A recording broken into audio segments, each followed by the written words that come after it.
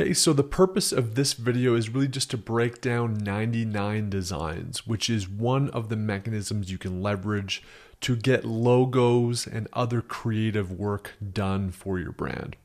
What's different about 99 designs versus say a Fiverr is that you can actually run contests. And I just find that they have a little bit more curated graphic designers for logo and identity design than does Fiverr. Fiverr is still a valid option, especially if you like someone's portfolio. You can definitely go that route. But again, 99 Designs just offers the contest element and I think a little bit more depth in terms of people that are on their platform. So basically after you sign up, you can just kind of select the logo and identity.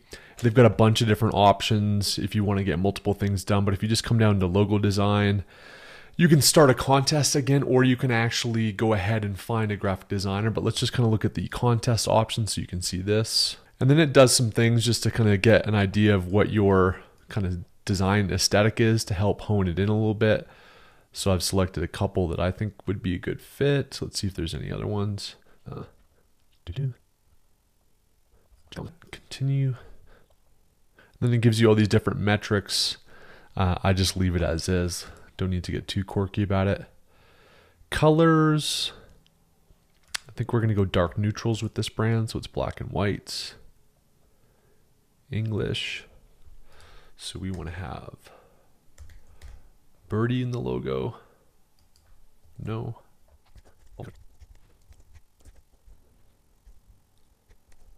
So then just put a little bit of descriptor so they can get a little idea of the vibe. And then it's going to ask for the industry. You're going to go ahead and put sport. We just need the basics. I'm just going to say check out the logos of Titleist, Bad Birdie, for Dirty Bird, which is these guys here, for some inspiration. So I think one of the things with logo design is you definitely want to have some reference brands that fit kind of the aesthetic and vibe and maybe even customer profile that you're going after. It doesn't at all need to be in the same industry. Oftentimes it actually works best if it's not in your industry. But just giving some examples of kind of the brand aesthetic that you like will help direct them into the path that will best align with what you're looking to achieve with your brand identity. And then it asks for some sketches, etc. that might be helpful. So let's just go ahead and copy cool. So there's 3 reference files. Go ahead and hit continue. And then it gives you different options on packages. So one is about 30 designs. So it's kind of design in a budget. This is about 60 design with a larger designer prize. There's the gold, which is basically just curated designers only. And then there's the platinum. So let's just go ahead and do the silver and just see kind of what we get. Logo design for startup, golfing brand, birdie. And then you basically just like show whether it's guaranteed or not, whether you want it to be private or not, how long you want it to run, just to kind of curate this a little bit. Let's go ahead and keep it private, just so it's not like everybody and their mom seeing it. And then there's the standard 7 days. Let's go ahead and select the 3 days and just see what we can get in 3 days. Gonna hit continue. Gonna throw in my details here, which you don't need to see, and then we'll close it out. And then we will come back in 3 days and take a look at what some of the options are and hopefully find a kick-ass logo that we like. Okay, so what happens when designs start to come in is you'll actually get an email notification so you can go check them out in real time as submissions happen. And if you've got comments or you kind of like certain elements but you want to tweak certain elements, you can actually come in here and actually leave a comment. So in this one, I actually left a comment on this guy just to kind of make some changes to his mark. So even though the contest is for 3 days, during that 3-day period, you can actually interact with the designers and get tweaks made. So let's say I wanted certain changes to this, I could log in and give this particular designer comments and they can adjust it and change it. But it's been 3 days and the contest is now closed. And we can see that there's been 34 submissions for this particular logo contest. So let's just kind of go through this and see if any of them are interesting. So what I like to do is just kind of take the ones that I think are potentially pretty interesting and I'll just like copy them and I'll bring them into Canva just so I can kind of see them all together. You can see here the comments that can be made here on the side. You can also rate them to let other designers know kind of what aesthetic you like. Let's see here. This is another one from the same designer that I thought was pretty cool. Throw that one in there. Another one that I liked from that same designer. That one's actually really cool. Kind of like that. Let's just see if there's any others. A lot of them were kind of like feminine that I didn't really like. This is that same designer that did just kind of a different font. Some of them you'll obviously get a lot of crappy ones too, which is okay. This one's pretty good. I think if this is a little bit more feminine, but it's kind of got some interesting kind of look to it.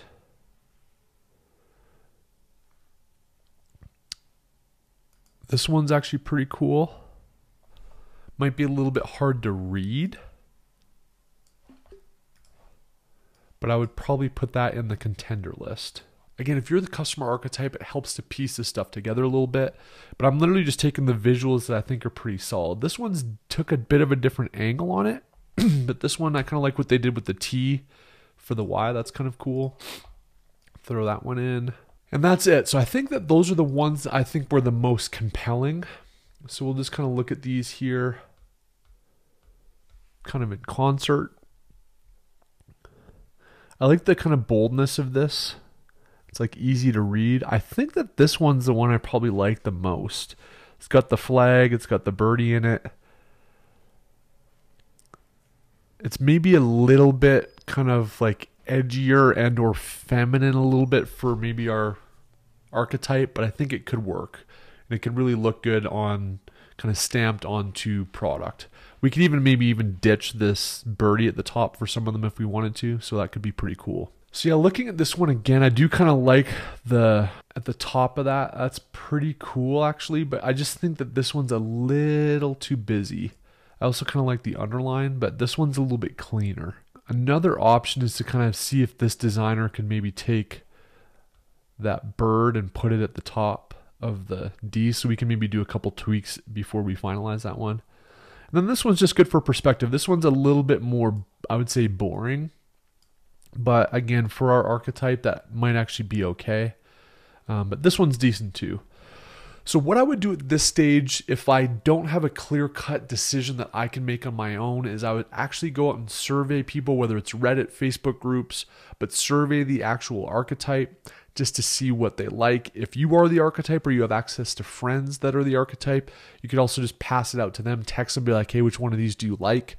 I actually might do that with some of my golfing buddies.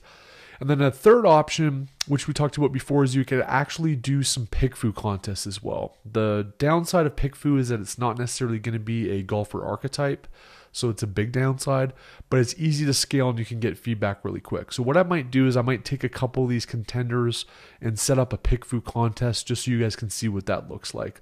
But the ideal approach would be to actually reach out to people that are archetypes and try to get some feedback from them on which logo to select. So while I think for this stuff it's important to speak to actual customer archetypes, I at least wanted to show the example of Pickfu, which is super easy to set up and super easy to scale quickly to get feedback from actual people. Again, they may not be golfers, which can be a hindrance, but it really is good getting some directional insights into images, logos, product concepts, etc.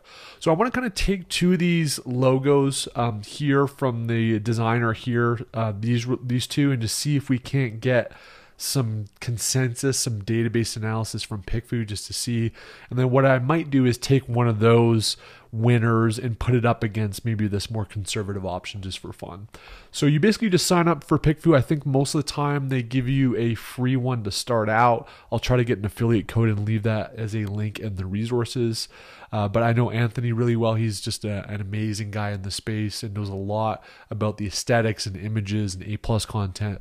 So he's awesome. I'll see if he can hook us up. But basically, if we want to, you set up an account, go to start a poll, and then we can use Poll Builder for e-commerce as an example, or you can kind of do a custom one. Let's just kind of go through the template. We're going to look at a logo. Let's look at the best design. Which logo do you prefer for our golf e-commerce brand? Go to the next step. So the option A, And then option B. And that is it. We'll go to next step. Let's go to a custom audience and see if we can hone this in a little bit. So again, we're going to select our customer archetype age here and kind of hone that in a little bit. Credit score, again, since this guy is, I would say in the upper tier, it would probably be like north of 690. So I think that will help. Education degree, let's do bachelor's and graduate. Let's go to male there. You can do income range and other things if you want as well. All right, so I think that's good for now. Again, it's going to be much more expensive if you're using these custom filters. That's why it's probably easier to go to places like Reddit, your friend group that are the archetype, or Facebook for this. If you just want generic, like, hey, how does the average customer look at this? Pickfu is good for that. You don't even need to select all this stuff, and it could be like $50. But in this case, we've done more of a premium option because we're going to go big with this. So let's just start with 50, should be fine. Go to the next step. Go to the next step. I typically don't like to make it public because there are some Amazon sellers on here that might be looking to take your ideas. Everything looks good. Proceed to checkout. So again, in this case, they'll credit you $50 for your first one. So if you just do a simple poll, it's literally $50. But in this case, we've done much more premium, which you absolutely don't have to do, but it's one option. And then I'm just going to complete the order. And we are live and it's collecting data. So we'll come back when this thing is done so we can start to see at least what the folks on Pickfu have to say. Okay, so it took a few days because we used a lot more custom criteria, which whittled down the field. So we had a much more isolated survey base. If you just do a generic one for $50, you usually get your feedback in a couple hours. But we are done. So you can again see your audience and all that stuff here at the top. And then it's a pretty clear-cut win here. We basically had 24 votes for the one here on the right, and we had 12 votes for the one on the left. So 67 to 33. That's super definitive from a statistical standpoint. You can even see up here the statistically significant if you just go on the question mark. There's some mathematics around stats across. They use it for voting. They use it for surveys. They use it for customer research. So there's math to determine, hey, is this thing actually statistically significant? And if it is, that's a good thing from a survey standpoint. And this one is. If this was like a 52-48 or 51-49, it's kind of a coin flip and you might need to defer to some additional analysis or just go with your gut. But this one's pretty clear cut, right? Like the one on the right is the winner. So what I'm going to do here too is it also gives you a lot of good feedback on both the options A and B that you can kind of whittle down. So you can see there's a ton of different feedback in terms of why did people actually select the one that they did. And there's oftentimes some insights and some advice and nuggets that you can take from these comments and incorporate it into final changes. So what I'm going to do is I'm going to consolidate my feedback for this designer on 99 Designs, and I'm going to lock in the final design. I think what I'm probably going to do is to take that birdie out of the flag. I might take that as a mark so we can have it separately, maybe make it yellow like the one that we did in the Canva design. So I'll probably give him a little bit of feedback just to kind of get this a little bit more dialed, but we're going to go ahead and lock this one on the right in. So you can see some archetype based thing. I actually just for fun surveyed a couple of my buddies that I know are golfers. We'll get into that next before we put a bow on this one, but that's 99 Designs and then ultimately using Pickfu to help isolate which option is best. And just so you can see what an archetype survey looks like, it's super informal. I actually had 4 buddies that I interacted with here over the last week that are golfers, so I decided to take the opportunity to survey them. My buddy Justin Liu, I basically just said, which one of these do you prefer? He's like number 2, more overt on what it is. And then he kind of gave some other feedback on the bird image. So anyway, quick feedback from him. Graham, actually another Amazon seller, actually was having a Amazon related conversation with him, realized that he was a golfer, so I followed up the next day. Again, you kind of just gotta snap on these archetypes as you encounter them in your life to get feedback, and again, you can weaponize them later as super friendlies. But he basically just said he liked both logos. He would say number 2 is better. He liked the flag incorporated in the word. He liked the aesthetics of the font style, but thought it would be beneficial to make the font a little bit easier to read, so good feedback there. My best Aussie buddies, Jamie and Michael, I pinged them here on Facebook. Michael responded pretty quickly and said, hey mate, hope you're well. I like the logo with just the text without the bird icon, looks pretty cool. Said awesome. And then the one kind of differing opinion was Jamie. He said, hope you're well. The logo with the bird icon looks better for me. The bird and the flag is kind of pretty cool. Could try including both potentially. I must admit, I like a logo with a separate icon attached so you can use on items itself or merch, etc. For me, the bird icon and the circle look better. So I think that's good feedback to have like the icon. And I think that might be something we may want to hold on to for badging and other things that we do with this particular brand. But that's what it looks like, guys. If you encounter your archetype in your day-to-day life or have people in your life that are the archetype, just hit them up via text, Facebook, email, whatever your mechanism of communication is. Have them give you kind of unwavering feedback down the middle and use it where appropriate. So that is branding using 99 Designs, Pickfu, and a little bit of archetype surveys.